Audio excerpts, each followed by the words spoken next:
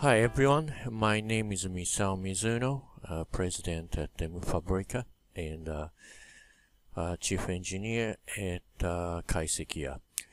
Okay, I'm kind of showing a elastoplastic analysis using this kind of hook-like shape, and this is created by Autodesk Inventor and imported to Mentat.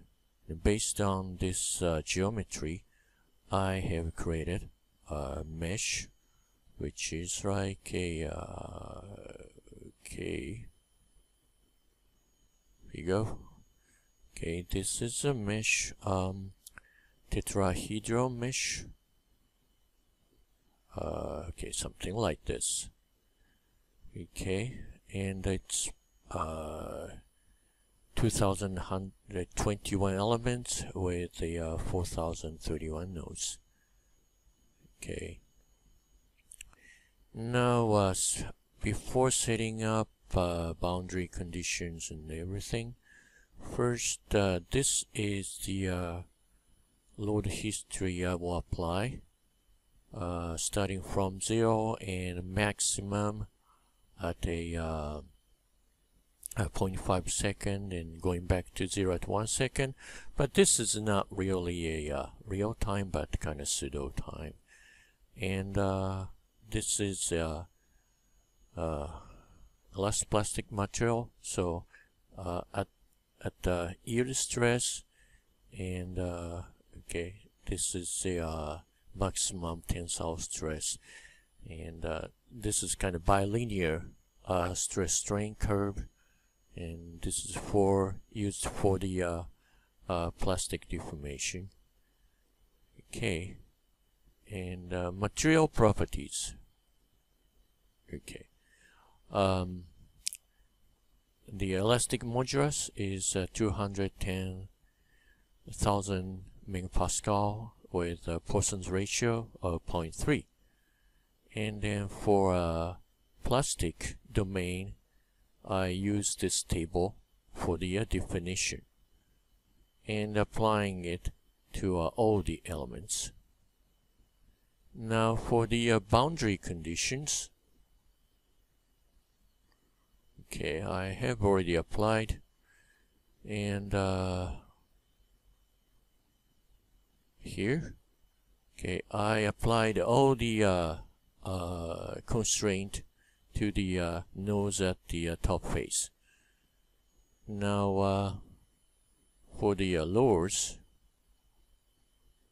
okay,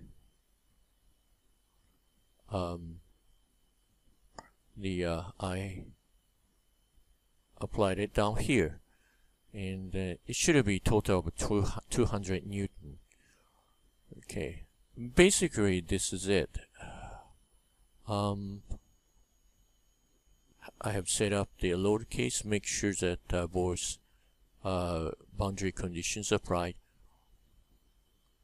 and then setting up the job, and again check the loads, initial loads, and I have set the what kind of results I want to see, and then also make sure that this is a large strain. And check it. Okay, and then run the job.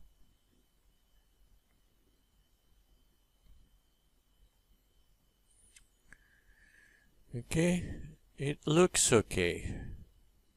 Running pretty smoothly. So wait and see until the this job is done. Okay, it's done. Open the post file. First, let's see the displacement, and I'm gonna hide the nodes. Okay, it's much easier to see. Okay. Okay, let's run it. Okay. Okay. Okay, boom. Okay, then coming back. Now look at the strain. Okay, this is the total equivalent plastic strain. You can see the plastic strain down here. Okay. Now again, replay.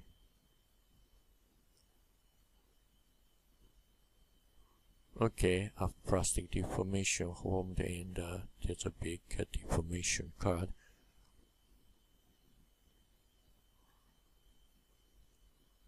Well, it's quite interesting, and you can also confirm the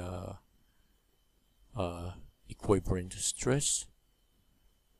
Okay, so you can see at the yield occurred, certainly the kind of deformation behavior changed.